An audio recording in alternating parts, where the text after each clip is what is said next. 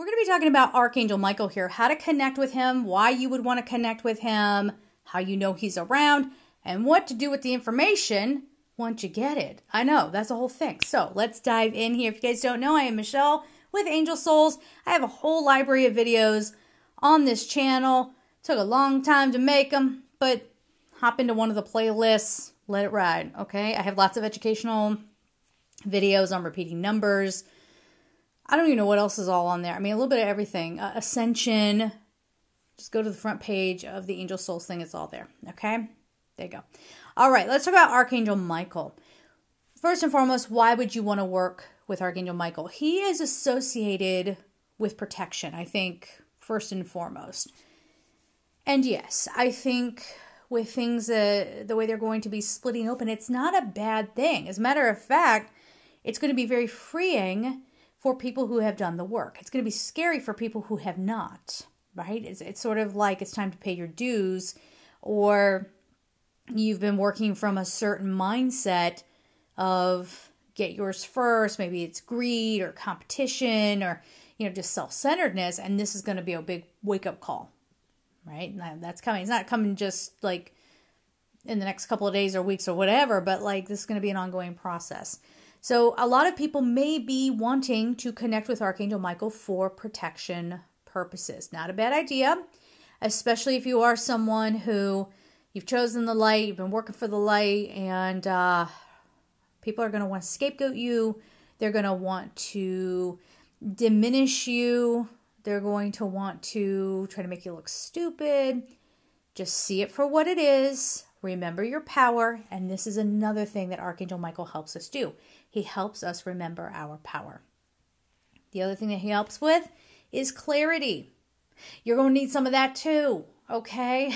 But Michael also helps, along with Archangel Metatron, all the archangels help with this, but help with ascension, expanded awareness, expanded consciousness. So if you don't remember any other angel or archangel, first of all, you have guardian angels, so you can always say, guardian angels, help me.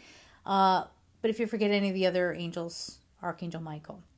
Now, if you've watched me for any amount of time, you know I go way overboard with like covering my behind when it comes to working with angels. So I put all the words around it and I say, Archangel Michael of God's purest love and light, thank you for coming to me now.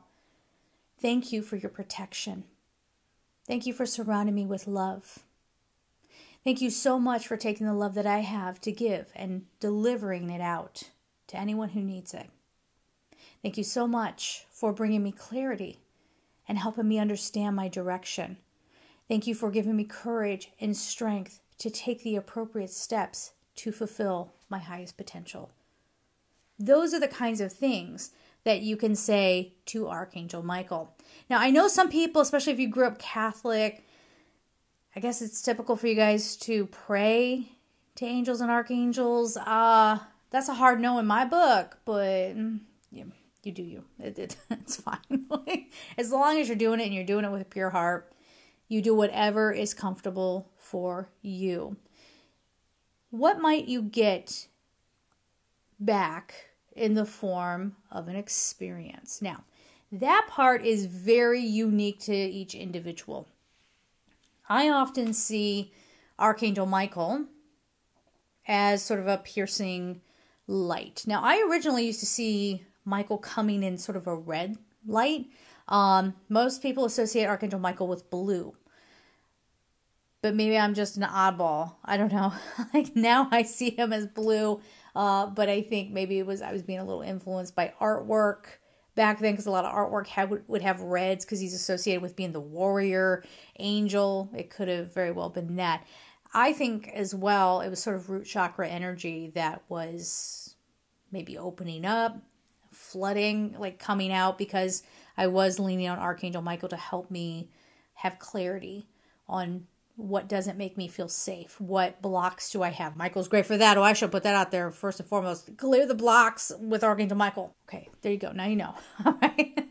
But it could have very well been the root chakra trying to heal itself while I was working with Archangel Michael. And that sense of safety and protection and material things in this world. Am I going to be okay? Am I going to be able to protect myself and provide for myself? So if you see golden blue light, I say golden because often as we're going through this dimensional energy, you are a third dimensional being. We're trying to step into a fifth dimensional consciousness. Your body is 3D, the consciousness is 5D. Yes. Fourth dimension is kind of where people kick over when they croak. Okay. They go into the fourth dimension. That's, the upper fourth dimension is typically where your spirit guides are. And when someone's doing some sort of spiritual practice that is practical, they're usually going into a fourth dimensional energy. One of the bigger frustrations with people, and I think why not everybody's really kind of embraced working with angels, one, they associate it with Christianity, which is wild because there are angels in all of the monotheistic faiths, right? And there's some form of angels in all other faiths. So I don't know. Doesn't make sense to me. I love it, okay? But some people just don't want to go that direction, or they're afraid, or they think that they're not worthy. Let's clear that up right now. You're worthy. They are here to help you. That's what they do. So why wouldn't you invite them in and have them help you? You feel me? So don't be afraid of that. And also, we don't need to make things too complicated. Now, I know a lot of angel mediums out there have very different takes on things. Some really love ceremony, and ceremony can be beautiful. Ritual can be beautiful, if used correctly, of course. But you don't have to. You don't have to, okay? The physical setting up of things, I think I was just telling somebody this. It's not that the angels are going, oh, someone put out some roses. That's like the bat signal for angels. Time for us to go in. It's not about that. It's that rose, altars, all those things. It can help us connect because we have something tangible. We're tangible creatures, right? So we see the physical things there, or the scent of rose is the highest frequency scent, right? So that helps raise your frequency so that you can perceive higher dimensions. Now, all y'all are going to run out and get roses, rose oil, those sorts of things. But while we're on that topic, Archangel Barachiel, if you've never heard of this before, will bring in the scent of rose, or you'll see roses around when he is bringing you blessings. Now, you might be like, hold everything. Why don't you talk about working with Barachiel? We'll do that in another video, okay? This one's for Michael, okay? So just be aware if you smell roses or something like that, or jasmine. Jasmine's another scent that we say attracts angels, but it's not actually that. Do you feel what I'm saying? Like, you raise up and then you're like, oh, look at this. It's like me getting on a ladder and finally being able to see the top of my refrigerator. Side note, I'm 5'2". I can barely see into the freezer. I put on heels one time and I was like, oh my gosh, this is what my guests see on top of my refrigerator. It was a whole thing. But you see what I'm getting at here with the scent. So that's why people will have an altar. That's why people will, use the essential oils and those kinds of things. If it helps you, run with it. Now, how do you know if Archangel Michael is around you? Usually you'll feel chills. Let's break that one down. Because you can get chills with dark energy as well. Shivers. They're calling it shivers. Like, a dark energy is going to make you almost like shiver and quiver and do all this. When it's Archangel Michael, you feel like you're meeting a rock star, in my opinion. It's sort of like there's just this beautiful energy that comes over you. Now, I perceive him as a very big presence. So I guess we should get into the clair. So there's clairvoyant, clairsentient, clairaudient, clairolfactory, which I think is clear smelling. That is the smelling the roses. Like if you're, Barachiel's bringing you some blessings and you smell that. Or this is where people they smell like cigarette smoke and no one's smoking. And some people have a take on that as like someone might be doing something to your energy. Others think that is beings that have not crossed over. Did you notice what I did? I went like this. That's inviting in. And then I cleaned it out. We have to be careful with that. Yes? We got all kind of things to talk about. Maybe not in this video, but you comment down below about if that's interesting to you. We can do that. And actually, since we're on that topic, and Michael is a part of this too, about the clearing, when somebody is like talking to you and you say, that is not mine, that is yours. This is literally doing something. Whether you believe it or not, it's shifting the energy back to them. So that's just a little side tip, a little bonus, okay? Unless you want a whole video on that, I can talk about that. But Michael comes in, whether you're clairaudient, clairaudience, clear hearing, clairvoyant is clear seeing, clairsentient, I think I left that one out. That's clear feeling, the clear olfactory, I'm probably missing one.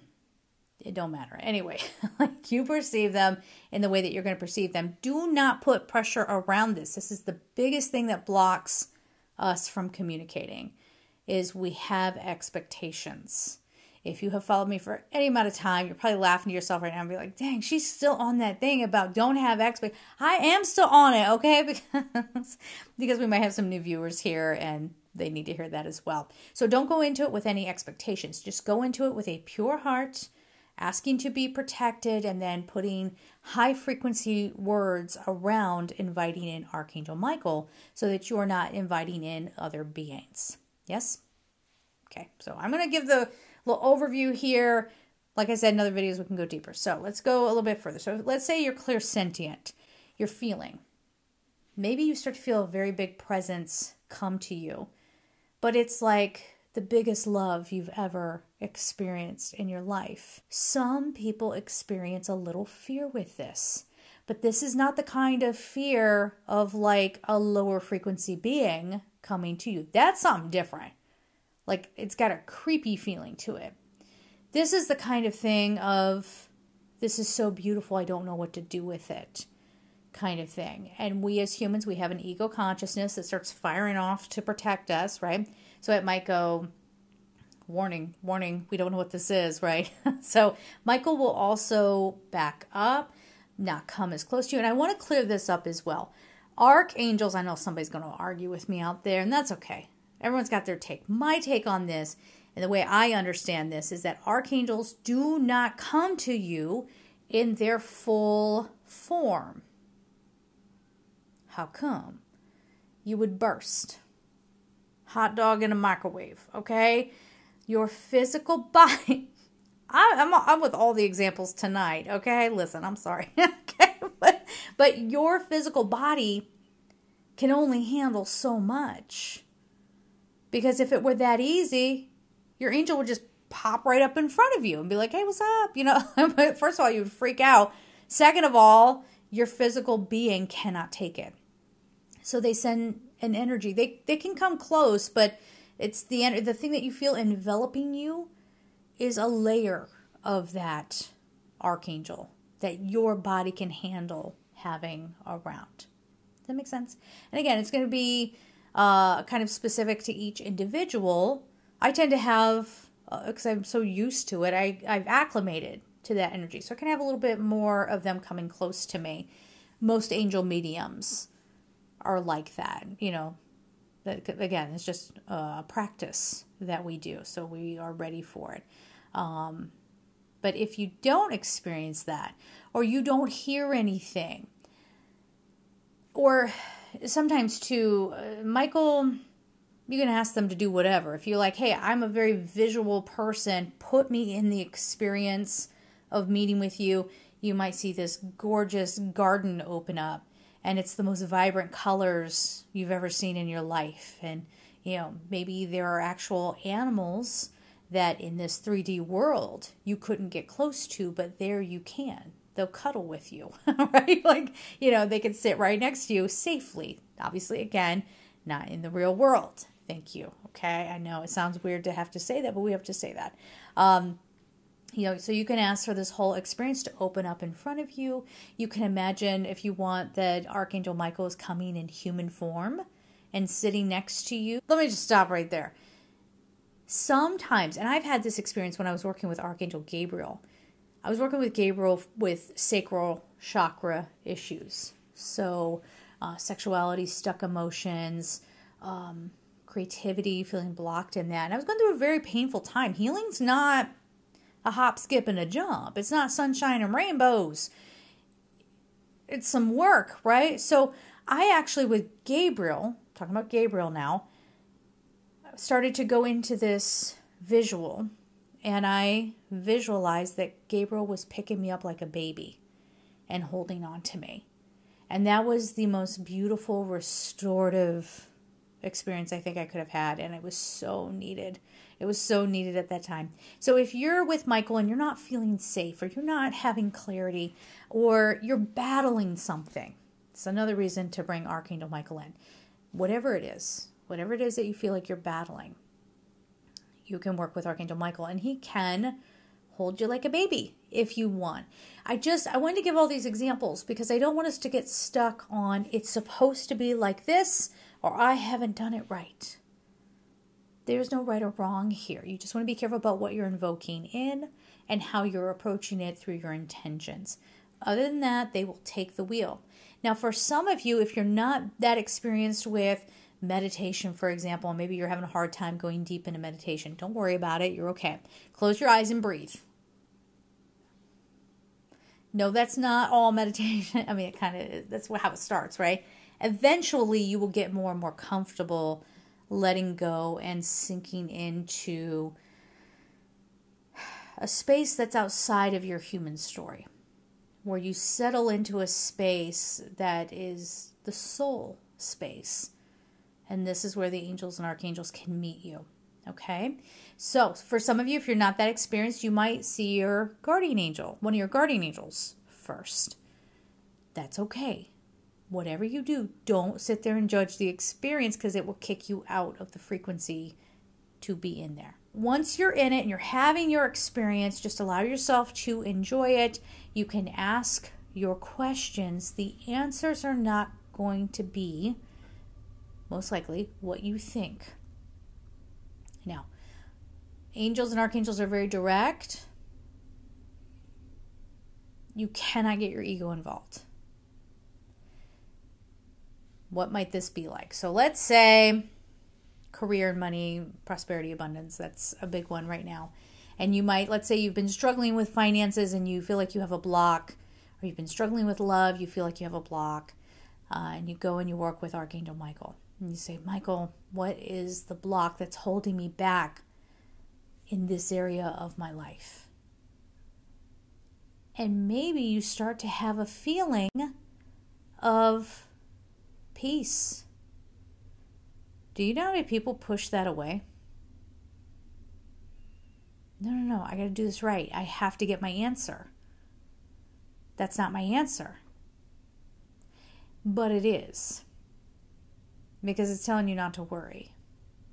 Or it's telling you that the block is the anxiety and the fear that you're putting around it. The worrying is making it go out of your existence.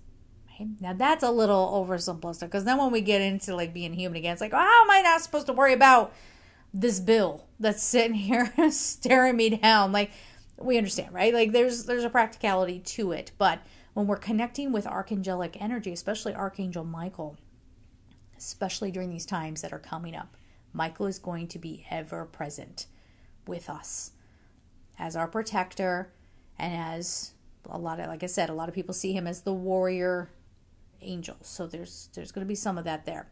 But to help us hurry up and catch up with our ascension process, that's Metatron as well. That's a separate video. But to help us kick into this sort of high gear of like, hey, wrap it up over here. Okay, no more extending this lesson. Like we gotta wrap this up, because you need to be present. Okay. So if you are in meditation and Michael comes through, maybe you don't see anything, and that's okay too. Or sometimes when I meditate, I'm having a full being experience, and so I don't know how to explain it. There's no clairs involved. It's just sort of vastness. I don't want to sit here and be like, I'm in pure consciousness. Probably not, because I still have to be human, so I don't know if I access that. But I go into this space where there's just nothingness. And for some people, that is terrifying. But if you've already run through all the clairs, that feels like that's the next natural place where you're not needing the song and dance anymore, really, to know that you're being communicated with. You're just in it. You've taken in the messaging. It comes through our cells. It's wired into our DNA. Yes, it's wired into our DNA.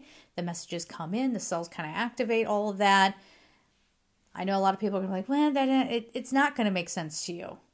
You know why? Because that's not of this world. I mean, we are of this world, but the process and the why behind it is not something that has been shared with scientists here. It doesn't make it wrong, right? It just means they don't know, okay? All right, so that is another way that you might be experiencing it. I know people are going to do this because I see it all the time because I do readings for people. I will see, I'm going to call it spiritual narcissism. Then people come and say, I am super advanced. No, you're not. Well, how do you know? Because you said it. Anybody who's actually spiritually advanced doesn't even think like that. Do you know what I mean? Like, you're not going to get a wise person who comes and says, listen, I am very wise. They don't do that. A wise person knows that there's always something more to learn. And a wise person usually has found their way to compassion and understands that everybody is where they are. And it's beautiful and perfect for them. So if you have to come in laying down how special you are, that's insecurity, and you're trying to convince me of your worth instead of just stepping into your worth and being your worth. So there's another message for you too. Michael will give you that kind of clarity. Michael will come through and be like, you've got to stop this habit. You've got to make sure this doesn't happen. Michael can be, for some people, and I want to address this, be associated with predictions because of that clarity thing, I do believe. I have always said angels and archangels are not predictive. And what I mean by that is because they don't interfere with human free will, they're not going to come in and say, I see you winning the lottery. They don't predict the future like that. If it's not going to mess with your human free will for you to know, they will bring it through to you. Or if it's something that you've already made a decision on within your soul's contract or the actions, the energy you're moving towards a certain outcome, they can give you affirmation of that. Yes, keep heading in that direction. You're on a good path. They will also give us warnings or a heads up about things that we need to be ready for. So think of them as the teacher that says, hey, write this down. This is going to be on the test. But they don't actually give you the answers. It's that. So you're in meditation. You're connecting with Archangel Michael. You're trying to receive without letting the ego interfere. What do you do with the information when you come out of the meditation? Nothing. You do nothing with it because you trying to do something with it would be you getting the ego involved and trying to fill in the blanks with your mind and start forcing an outcome. That's not what we want to do. You want to let that stuff simmer, okay? Let it simmer in your cells or however you want to see that. But let it just be in your heart. And what will happen, let it integrate there. What will end up happening is suddenly you realize, oh my gosh, I have this sudden inspiration and the ideas are flowing. See, this is another, that can happen, but some people can get very egotistical about that and go, oh, I was in the flow. I had my muse like, oh, I was going to be famous from this. Stop with the famous. The famous ain't it. You're going to see by the end of this year that famous ain't, I'm so serious, I said ain't it. Okay? Thank you. Thank you. You're more valuable being authentic than being a caricature of yourself. All right, so thank you. Okay, so do nothing with it for now. Allow it to sit in the heart space. You'll have these sudden epiphanies. You'll have a sudden different type of reaction to a situation, or maybe you just feel at peace and then the answers become clear. That happens more often than people realize. We block out the very obvious answers because we're worrying about it. Okay? So this is what Michael helps us do, clearing away a lot of the stagnant energy that we may be, having blocking our progress. So I want to kind of just end this video by saying Michael's also going to get us prepared for the spiritual warfare. And people are like, rah, rah, rah, don't tell me that. Stop. Okay? You are not little precious made of glass. Can't tell you nothing. I mean, unless you are in like a down place right now, then okay, you get a pass. We understand. We love you. We're here for you. We're going to help lift you up. But if you're just somebody who's lazy, you just want, you want spirituality to be sunshine and rainbows. It's not. This is some of the most serious stuff. I mean, it can be, but not always, right? There's some serious stuff here, and we have to be ready for it, and we have to be ready to take what we've learned and implement it. So leave your questions down below. Check out my other videos, and I'm sending you all so much love. Take care.